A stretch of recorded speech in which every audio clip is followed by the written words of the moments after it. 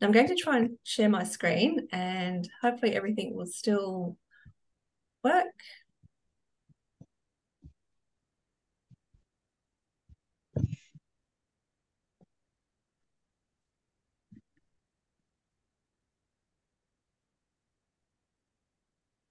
Okay, so can everyone see that presentation?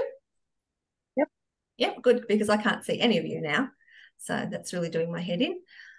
Okay.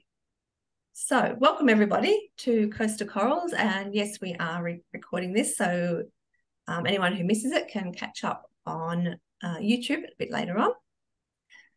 Okay, firstly, we'd like to acknowledge the traditional owners of the land on which we're coming to you from. Now, because we're all over the place, I'm up in Bowen, so we have quite a few different traditional owners up here. And Abigail is in Brisbane, Sunshine Coast, you're probably with Cubby Cubbies. So we always acknowledge those people and elders past, present and emerging. Tonight's online event is about microbes and coral larval settlement with Abigail, and we'll introduce her in just a moment.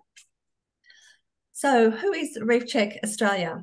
So Reef Check is a not-for-profit citizen science organisation who relies heavily on volunteers, and all of our funding comes from grants and donations.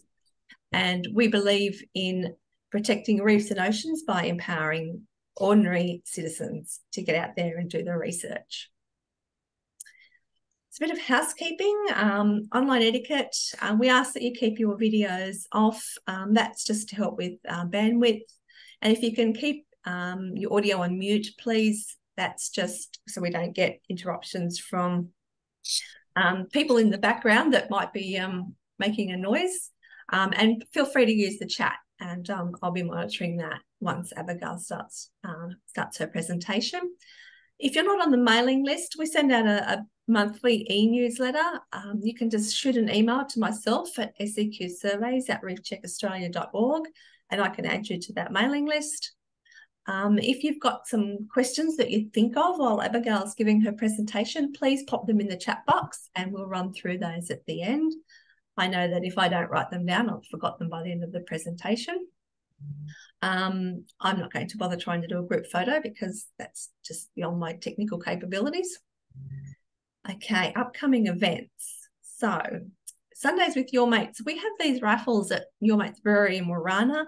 I don't have the date for the next one yet, but if you follow Reef Check Australia on socials, the next date will pop up there and you can come along, buy some raffle tickets and support us, because all the proceeds from the raffles go to Reef Check Australia. And they have some awesome food there and some music as well. Nurture Festival, this one at Lake Kawana on the 6th of May. This is a festival aimed at families and young people in particular, and it raises awareness of mental health of our youngsters. So it's a really great day out. We will have a stall there, so come along and say hi to our team. Beach cleanup. At this stage, this is scheduled for the 6th of May. This is at Alma and Nellie Bays on Magnetic Island. Apparently the weather isn't looking fantastic, so we may postpone. But if you're interested, just shoot me an email and I can give you more details and keep you updated on whether it's going ahead or postponed. Prana Fest. This is a whole weekend of mindfulness and relaxation out at Baromba Deer Park. Lovely spot out there. Gets a bit chilly this time of year, but there's platypus in the river, so that's really cool. And there's lots of breath work and mindfulness events for that one, and we're the charity of choice for that. Go back. Leaf Festival. This is the Logan Eco Action Festival at Meadowbrook campus of Griffith University on the 4th of June. We are planning on having a team at that one. That's all about sustainability and eco actions. And Eco Fiesta in Cairns at Munro Martin Parklands. This is also on the 4th of June, and this is a huge sustainability market that runs from 10 a.m. to 6 p.m. So if you're up in Cairns, pop in and say hi. We'll have a stall at that one as well. Most of you are probably aware World Oceans Day is on the 8th of June. So get out there, find some activities in your local area and join in and help out our oceans. This is a big heads up. So Caloundra Music Festival, again, we'll be at that one, having a stall, lots of great music, food, fun. That runs from the 29th of September to the 1st of October in Caloundra. It's always an epic event. So stay tuned for tickets for that one.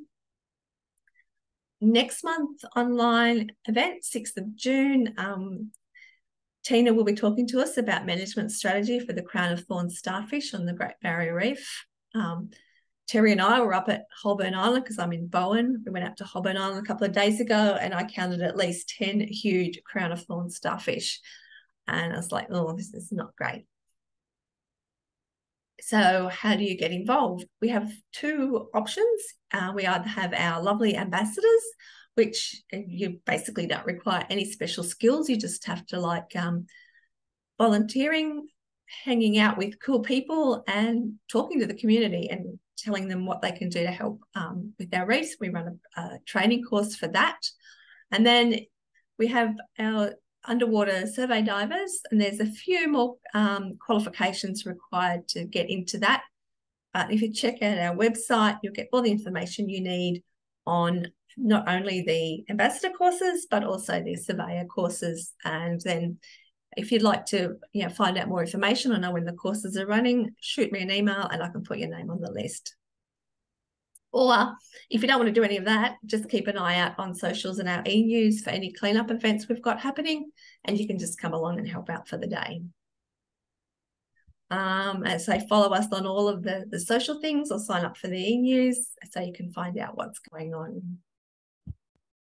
And we'd like to thank all of our sponsors. As I said, we rely solely on donations and grants. So these are our major grant partners, the Sunshine Coast Council, Townsville Council, City of Gold Coast and Port of Brisbane, and the Great Barrier Reef Foundation. Make our work possible all the way up and down the coast, from the Gold Coast up to Port Douglas. And a big thank you to all the people behind the scenes that make these things happen. This is Terry and I doing our first aid renewal at the Rose Bay Resort overlooking the beautiful Whitsundays. It was a bit of a tough location to do a training course.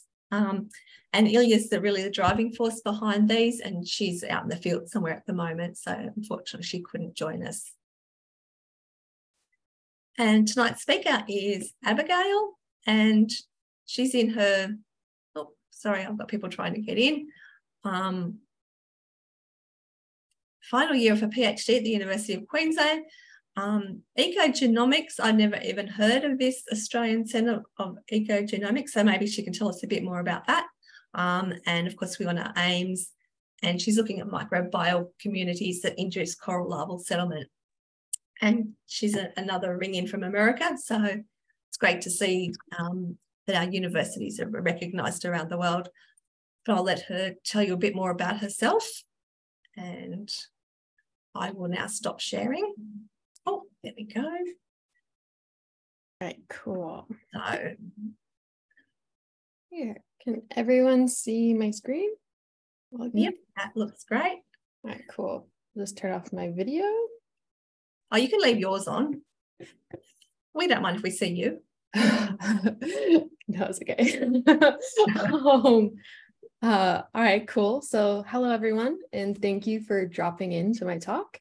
And my name is Abigail Turnlund, and today I'll be talking about the work I've done during my PhD on microbes in coral larval settlement.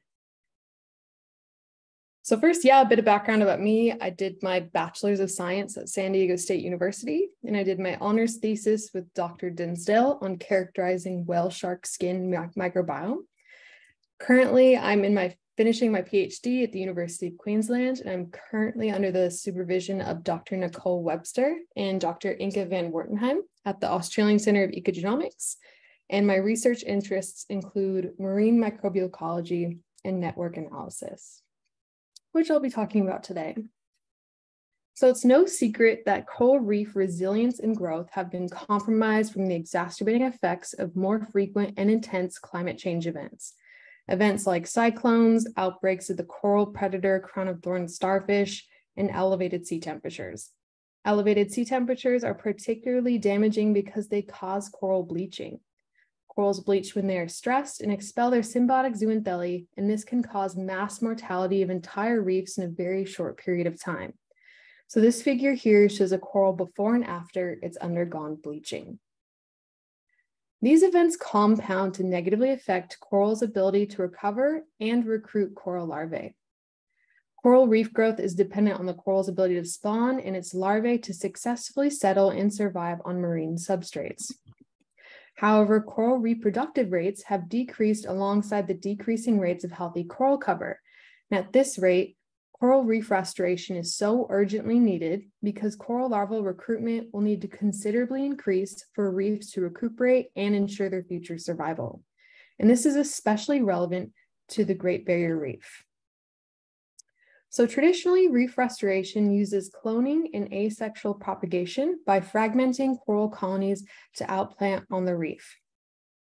But this is not sustainable and provides little genetic diversity. So the more current reef restoration methods use sexual recruits and sexual propagation. Under this method, corals spawn and coral larvae would undergo settlement and metamorphosis in mass under laboratory conditions. This method upkeeps genetic diversity and is easily scalable to the sizes we need for reef restoration. However, there is a major settlement bottleneck because the specific environmental cues that induce coral settlement are largely unidentified for the wide diversity of coral species targeted in reef restoration efforts. Early research into these environmental settlement cues have pinpointed crustose coralline algae, or CCA, a type of red algae commonly found on coral reefs, and its accompanying microbial surface biofilm as a key source of chemicals that can trigger the settlement of invertebrate larvae. The success of larval settlement from CCA-derived cues is largely influenced by the specific species of CCA and the composition of the bacterial species in its biofilm. Further research has identified that in some instances, microbial biofilms alone can trigger settlement without the presence of CCA. So these biofilm communities contain bacteria, diatoms, fungi, unicellular algae, and protozoa that form on abiotic and biotic marine surfaces. Their community composition is very dynamic and will change over time and in response to the surrounding environmental conditions. Biofilm has confirmed to trigger settlement in a multitude of marine invertebrates, including coral. However, there is still limited knowledge about the specific microbial species or the gene pathways that trigger this process, and very few inducers have been chemically characterized. Many low-resolution methods, including bioassays, monocultures, and settlement choice experiments, have been used to try and pinpoint specific inducers, and these methods reveal that larvae prefer to settle on older biofilms. Other studies have isolated the organic compound tetrabrompyrrole, or TBP for short, from the bacterial species Pseudoalteromonas in biofilms that promote increased larval settlement. However, the underlying mechanisms have yet to be elucidated. These low-resolution methods have trouble untangling community complexity, which presents a major challenge if coral larval settlement is attributed to multiple taxa. Higher resolution tools that are appropriate for analyzing community interrelations are needed to resolve this complexity. One such tool being network analysis. So networks are a high-powered form of analysis that capture the patterns of interactions between the different parts of a system. So this would be an example of a Harry Potter social network, where it's untangling the relationships between different characters in the book. So breaking down this network, each character point represents a node, and each connecting line or edge signifies a statistically significant relationship. Modularity refers to a group of nodes that are more connected towards each other than nodes outside the modules. So these nodes are highly structured and not randomly placed. So these modules usually share something in common. So for example, looking at this network, we can see all the protagonists are highly grouped around Dumbledore, and all the antagonists are grouped around Voldemort, creating two separate modules. And lastly, a bridging node is a node that connects two modules together. So in this example, that would be Snape, who has ties to the Voldemort, as well as Dumbledore module. So networks are commonly used across the field of ecology. For example, in this network, it depicts a food web, where the species represent nodes and the flows of energy are represented through edges. With this network, it untangles the complexity of the patterns occurring in a rocky shore community, which we could do at a microscopic scale when looking at microbial communities. So by utilizing co-occurrence networks to capture patterns in the biofilm communities at different rates of coral larval settlement, we could pinpoint the inductive and inhibiting microbes, identifying reliable inducers to promote the settlement of coral larvae in aquaria would dramatically improve reef restoration efforts based on aquaculture, as it would overcome that settlement bottleneck. Therefore, the overarching aim of my research is to identify specific microbial taxa that reliably induce settlement of coral larvae with co-occurrence networks. So the research I'm going to be presenting today is from a larvae choice experiment with microbial biofilms. And this experiment was conducted at the Australian Institute of Marine Science, or AIMS, up in Townsville.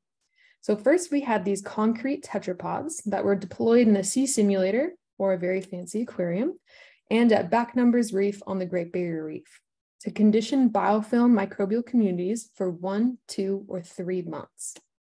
Once the microbial biofilms were done conditioning on the tetrapods were put in 24 replicate tanks separated by reef and aquarium, with 1 tetrapod from every conditioning month, plus a 0-month control, which is just a tetrapod rinsed with sterile seawater. Aquapora tenuis coral larvae were released in each tank, and after 24 hours, the number of settled larvae were counted per tetrapod.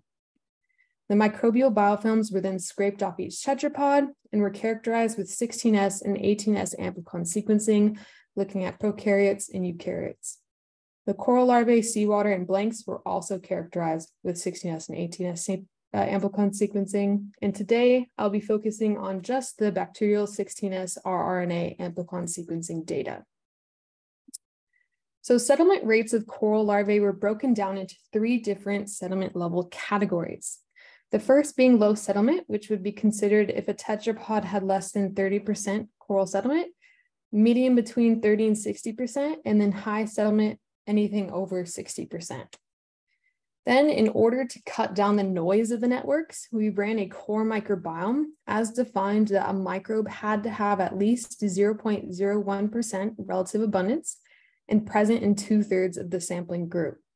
We ran the core microbiome separately for each settlement level in order to preserve the microbes that were specific to a settlement category. So this cut down from around 55,000 plus microbes in our network to just under 1,000. Now, this is an NMDS plot looking at the variation of microbial communities across the different sampling types. As you can see here, the coral larvae are distinct from the biofilm samples, so we have no or little to no coral larvae contamination that's scraping off the biofilm. Also, the biofilm conditioned in the aquarium and on the reef were statistically different. So going forward, we separated these 2 data sets in order to make 2 separate networks. And for the sake of time and simplicity, in this presentation, I will only be going over the aquarium conditioned microbial biofilms, but just know we did all the same type of analysis for the reef conditioned biofilms.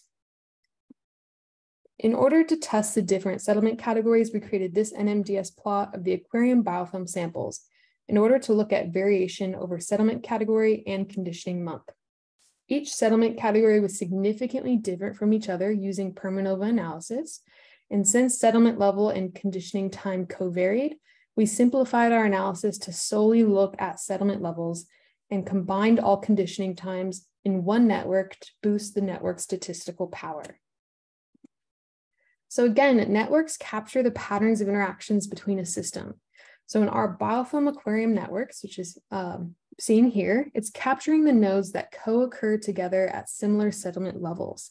So for example, in this initial network here, each node or point represents a single ASV, which stands for an amplicon sequence variant, or more simply, a microbe. The connecting edges refer to statistically significant relationships, and these colors refer to the module membership. So in this network, there are 7 different modules, and it's a very modular network because nodes of similar colors are grouping together. So these nodes are all going to co-occur together. And the network on the right is the same exact network on the left, except we have changed the node coloring to represent a pie chart showing the distribution that that microbe is found across high, medium, and low settlement-inducing biofilms. So when we simplify our networks, it's easier to visualize that modules are partitioning by settlement category.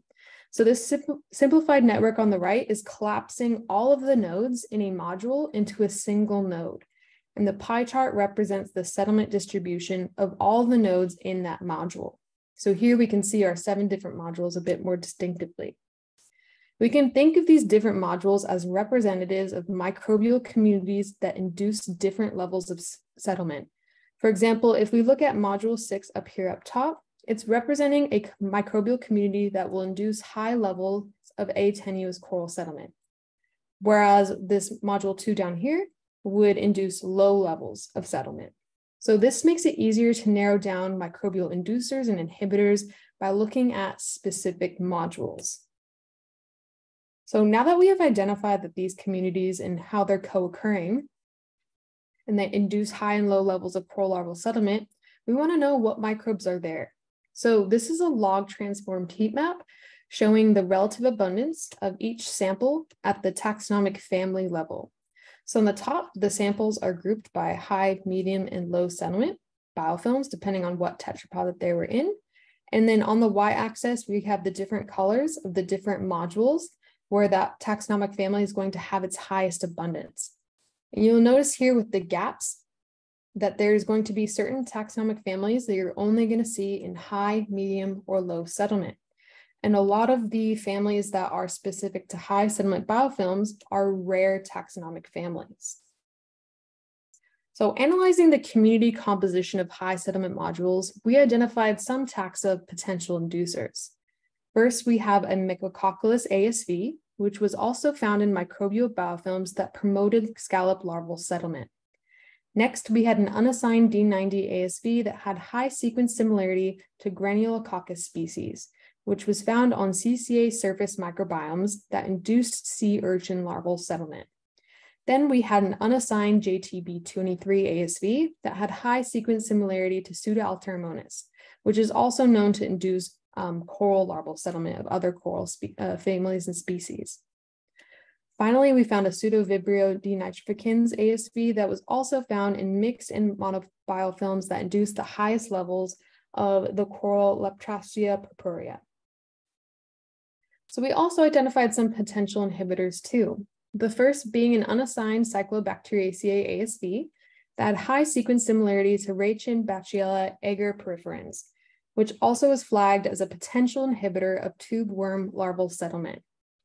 Next, we had a Sneathaliaceae ASV that had high sequence similarity to Sneathalia limularius, which was also highly abundant in biofilms that did not induce tube worm larval settlement as well. Lastly, we had a Pleurococcus ASV that was highly abundant in microbial biofilms conditioned under natural and anthropogenic stressors like low water quality, and it was associated with no coral recruitment for a variety of coral families. Now, in order to look at how nodes are facilitating transitions through the network, we looked into 2 node metrics. The first being degree, which is just the number of nodes a node is connected to. So for example, if we look back at our Harry Potter network, the node Snape has 5 connections. You can see that by counting the 5 different lines to other nodes. So the degree of this node will be 5. The second network metric we used was betweenness centrality, which is just a calculation of how often a node is used as a stepping stone in node paths. So for example, in this network here, Snape would have the highest betweenness centrality because if any of the nodes in the left module wanted to travel to the right module, they would need to pass through Snape. If we were to remove Snape from this network, then these modules no longer connect, and we have lost the flow between the modules. So this Snape node is pivotal for the flow of information across this network. So with our microbial networks, we wanted to find our Snape node. the nodes that have high betweenness and low degree. These types of nodes are going to be critical stepping stones in the network and are going to be facilitating the transitions between high and low settlement and vice versa. So this graph here shows each node as a point, and it's looking at its betweenness on the x-axis and the degree on the y-axis. So again, we're interested in the nodes with low degree but high betweenness, because even though they are not highly connected, they were still important for network structure and flow. So these nodes of interest are found in the right bottom corner, and they're symboled with this asterisk symbol. And so what taxonomic family these nodes belong to are listed here. And we have a great diversity of different taxonomic families here, but most of them are Rhodobacteriaceae. So one taxonomic family that was facilitating a lot of these transitions was Rhodobacteriaceae. And Rhodobacteriaceae was found in studies that analyzed biofilm succession in the Pacific and Atlantic Oceans. They found that Rhodobacteriaceae is a dominant primary surface colonizer, so it's usually one of the first microbes to form the biofilm. Some functions that have been linked to Rhodobacteriaceae include carbon and sulfur cycling, as well as trace metal reduction. Some clades have been found to produce acylated homoserine lactones, which contain quorum sensing signals. Quorum signaling is the ability to detect and respond to cell population density by gene regulations. And it has been hypothesized that using this, Rhodobacteriaceae may shape biofilm community structure and development through cell-to-cell communication. So this might be a taxa of interest that's helping to shape microbial biofilm communities to look like the high settlement communities we found in our high settlement module. So overall, some main takeaways from this study is that microbial biofilms induce different levels of atenuous larval settlement and have distinct and diverse prokaryotic communities. We also identified rare taxa in high settlement modules and putative inhibiting taxa in low settlement modules that can be further tested in future settlement assay experiments.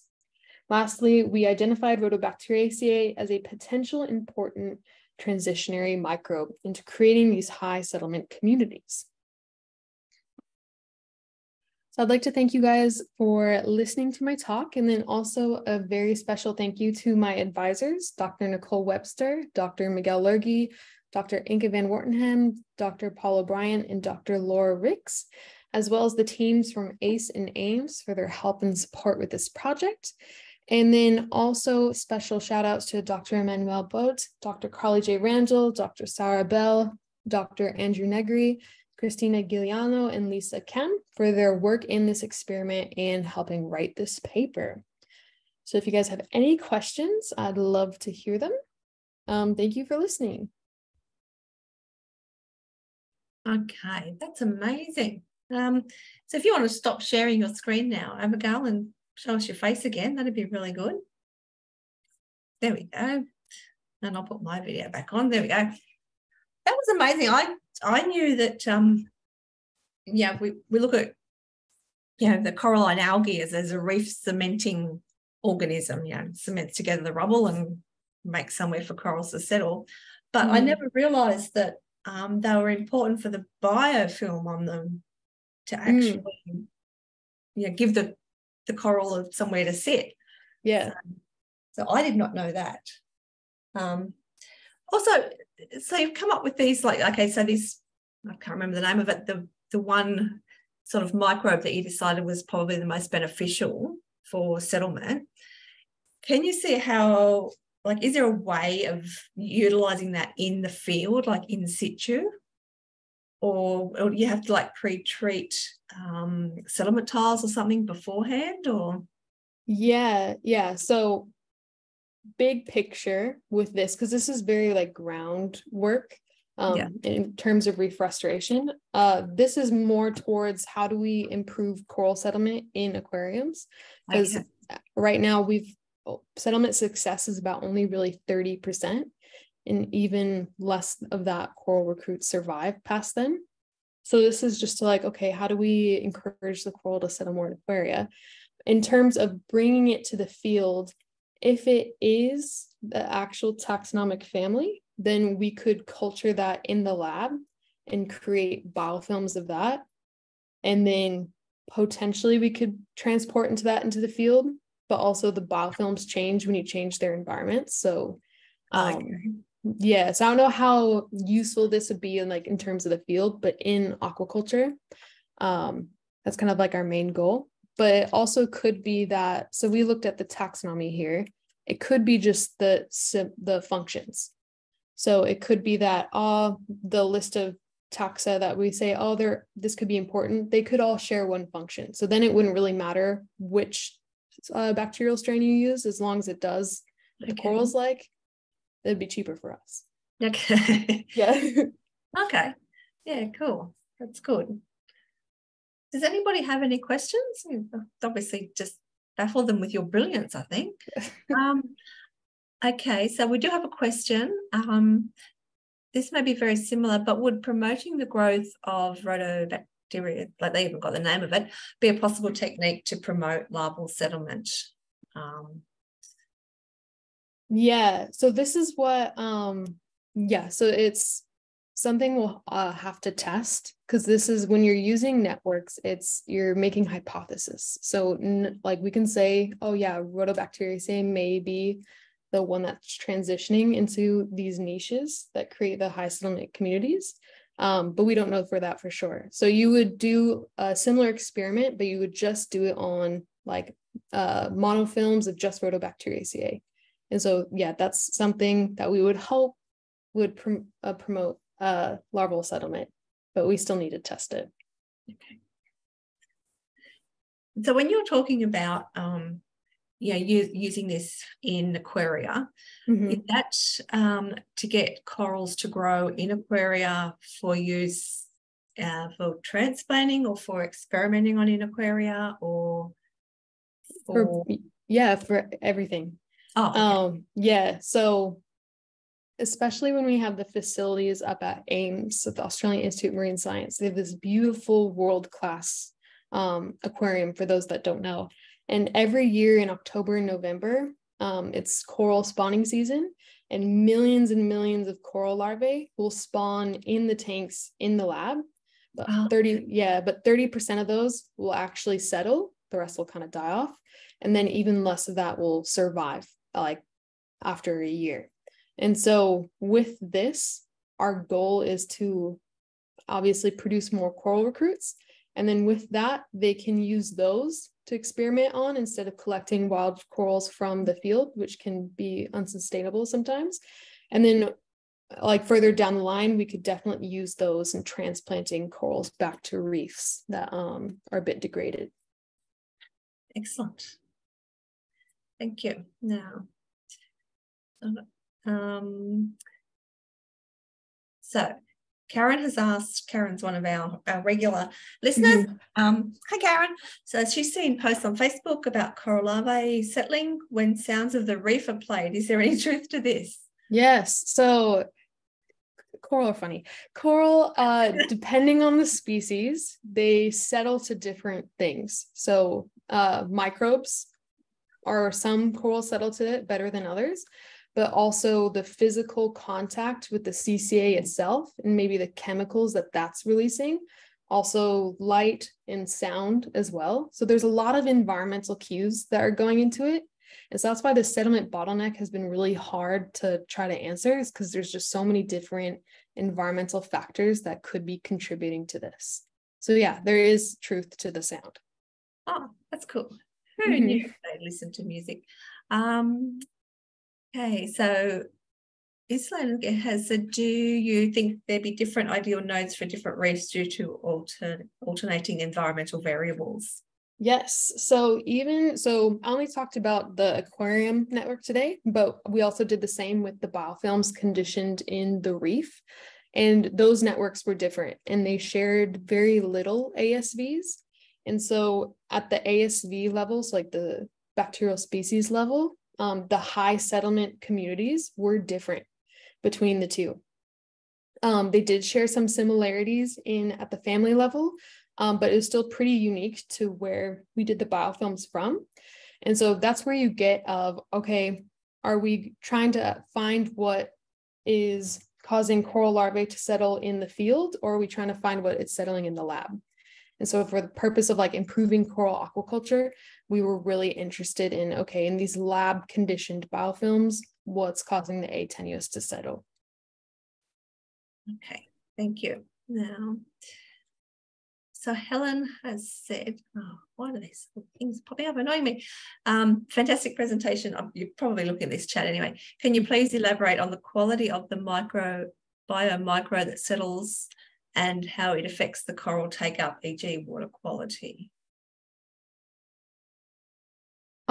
Yeah. So biofilms are really dynamic.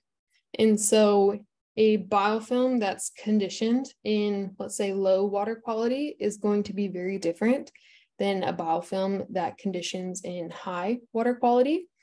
And you even see that with like the different ages that biofilms are. The 3-month, those older biofilms, they're going to induce a lot more coral settlement than the 1-month early young biofilms are.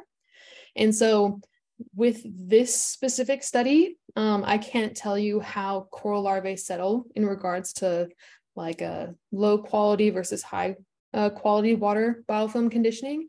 However, I would guess that the bacteria that's going to be in that high quality water biofilm conditions is going to be more of the bacteria that like A. tenuis likes, because in water with low quality, it's going to be a lot of pathogens like Vibrio. We see that in CCA, their surface microbiomes, they're different.